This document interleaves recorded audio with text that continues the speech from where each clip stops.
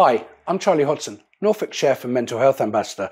Today we'll be cooking macs and cheese but with a twist.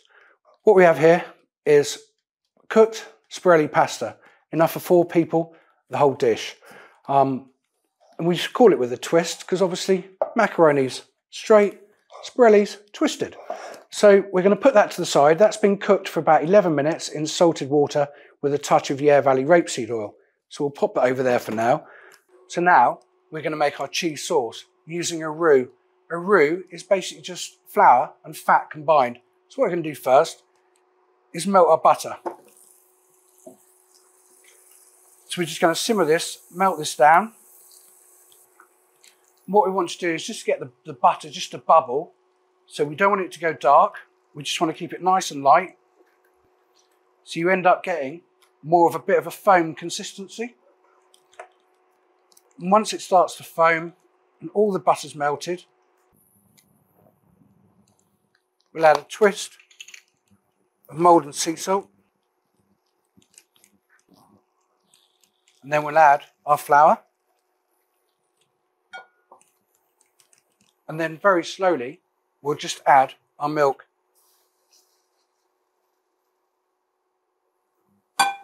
What we want to get this to a really nice smooth consistency. So it forms a nice sauce that we can then add our cheese and our Parmesan to. And all the recipes you'll see today, you'll be able to find on East of England Co-op website. So the bechamel has now been simmering away on a very low heat, stirring constantly to make sure we don't have any lumps, so it's beautiful and smooth. So now we're going to take that off the heat and add our grated cheese. We're just going to very gently bind it in so all the cheese melts. And there's enough heat in the pan without turning the pan back on just to melt the cheese so it's nice and beautiful and smooth. So we've now got a beautiful cheese sauce, and now we're ready for our next part. So the next stage, we have our pasta cooked, our cheese sauce ready. Now what we're going to do is fry off some lardons of bacon. Lardon simply means a piece of bacon that's been cut approximately about 1 centimetre wide. We're going to pop that in there. You might notice I'm not putting any oil or butter in, and that's because you've got a nice bit of fat content already with the bacon. So we're not trying to add anything to it because it takes away from the beautiful flavour that we've already got. So we're literally going to quickly cook that on a really high heat. And you'll see when the bacon's cooked that it's just cooked perfectly all right and beautifully in its own fat. So now we've got our lardons of bacon. They've been cooked, so they're just going a lovely colour of brown. We don't want to cook them too much more than that because they're going to be baked when we put it to the macs and cheese. So what we're going to do now, we're going to turn those off the heat, and now we're going to put the whole dish together. So in a big bowl, in our metal bowl, we're going to pour our pasta. We're going to add our cheese sauce. And we're going to just mix that together. So what we want to do is make sure that all the pasta's coated. And then to that, we're just going to add our bacon lardons.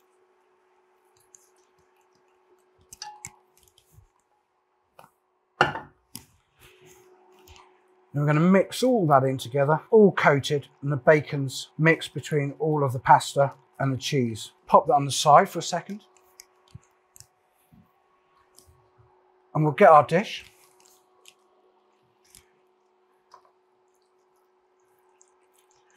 This recipe easily feeds a family of 4. Then to add to the top, we're just going to sprinkle all the Parmesan on. See, when we go back to the fact of families doing things together, there's so many things, apart from where it's really hot, binding the pasta and the cheese sauce. That's where children can take part with their families, their parents. And that's going to go in the oven on 180 degrees for approximately 15 minutes.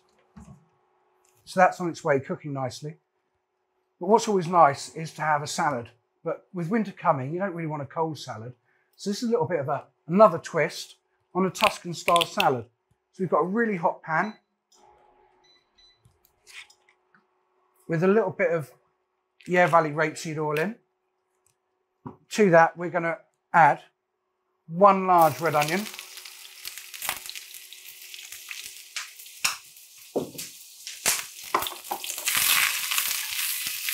We're just going to coat all the onion in the oil. And you'll see that it's already starting to brown because of the heat in the pan, and the onion's starting to naturally caramelise. We're going to add a bit of Maldon black pepper, a little bit of Maldon sea salt.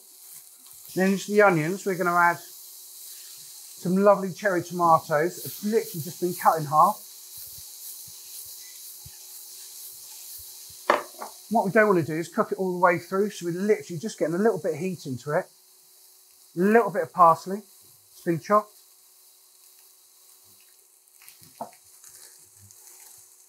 And then this is a really good thing you can do with your children, and children love ripping things apart. A little bit of basil, you're just tearing your fingers. You don't chop it. Nice and rustic. The onions are beautifully just started to caramelise. The tomatoes are nicely warm. You've got in there a little bit of Maldon sea salt, the pepper and the basil and the parsley. So now we're just going to take that off the heat and leave that to stand.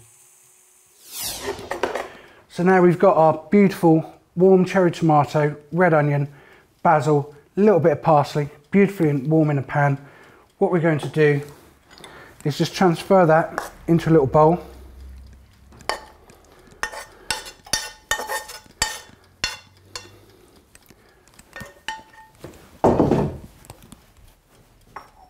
And then we're all guilty of this at home.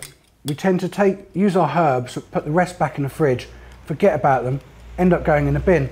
What I tend to do every week, collect all my herbs up and just blitz them with a little bit of rapeseed oil from Yare Valley, a little bit of salt and a little bit of lemon juice, which gives it that lovely deep green colour.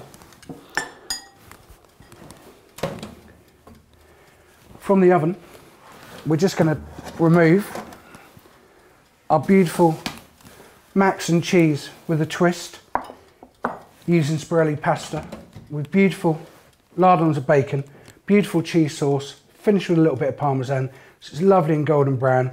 So that's taken 15 to 20 minutes in the oven to cook through on 180 degrees. So there you have it, our Max and cheese with a twist, beautiful warm winter salad, just perfect for family to cook together, eat together, talk together, and what could be better for our mental health.